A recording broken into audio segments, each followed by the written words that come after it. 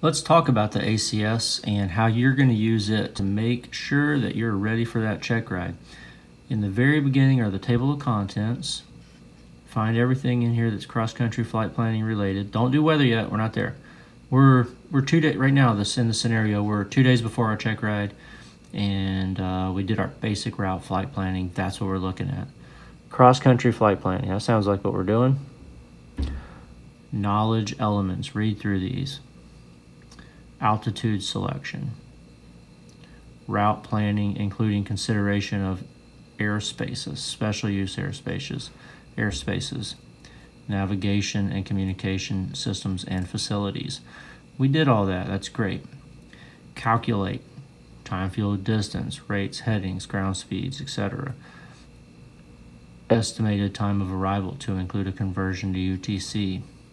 Fuel requirements, elements of a VFR flight plan. We haven't done that yet, we're going to. So those are knowledge elements, these are skills. These are the skills you have to do, these are the actions you have to take. Prepare, present, and explain a cross-country flight plan to an evaluator, including a risk analysis based on real-time weather. Well, we haven't done that yet because we haven't got to the weather yet. To the first fuel stop, okay. Apply, so first you had to prepare, present, and explain. Now we have to apply pertinent information. Well, that's going to come from the final phases where we go through the weather on the airport's page and NOTAMs and all that stuff. But we did see a couple of NOTAMs, but not all of them, okay? So we're not quite there yet. We're still in the basic route planning portion. Okay. Okay. Recalculating fuel is very easy when you have ForeFlight. Okay, I'm going to go back to page 6. Keep in mind, a lot of what I'm doing here, guys, is just showing you how to use your device. Back to page 6. This is pre-flight preparation. Now we're going to go down here to the actual flight portion under navigation. This is what you have to be prepared to do in the airplane. Okay, so now we're under the practical portion. You have to be able to perform these functions in the aircraft. That's really what this whole conversation was designed to do. It's to set you up for success once you really get inside of an airplane and have to apply it under stress while getting bounced around, flying the airplane, talking on the radios, okay? So, pilotage and dead reckoning. You have to be able to, demonstrate an understanding of these things. Okay, we talked about that already, that just allowing the computer to do the work without having any understanding of whether it's true or not is a fallacious way of doing business, I would say. For instance, you're doing about 120 knots in a 172, so you're not really doing about 111, maybe that, according to the book anyways. So if your total distance was 10 miles, it should take about 5 minutes, plus or minus a few, well, just plus a few seconds. If it doesn't take 5 minutes plus a few seconds, something's wrong, right?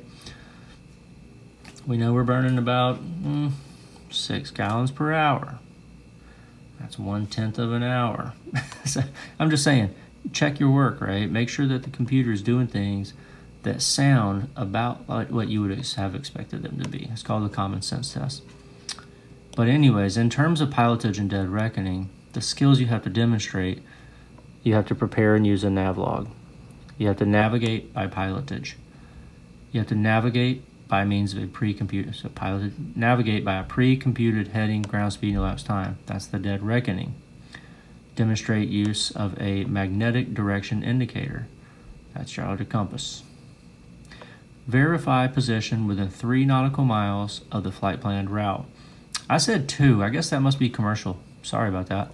3. And I said 3 for the time, and they said 5 here. Arrive at your checkpoint within 5 minutes of the initial revise. I guess I was thinking about the commercial requirements. Maintain the appropriate altitude plus or minus 200 feet and heading 15 degrees.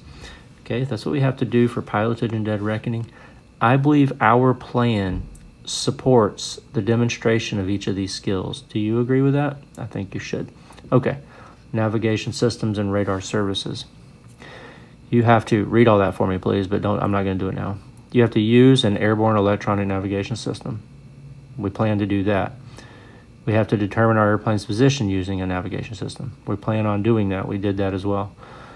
We have to intercept and track a given course, radial, and bearing as appropriate. We planned to do that as well in the using the VOR.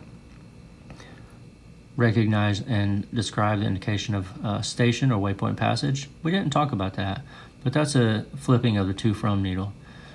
You go study that. Recognize a signal loss or interference, take appropriate action, use proper communications, maintain altitude and heading. All right, that sounds great.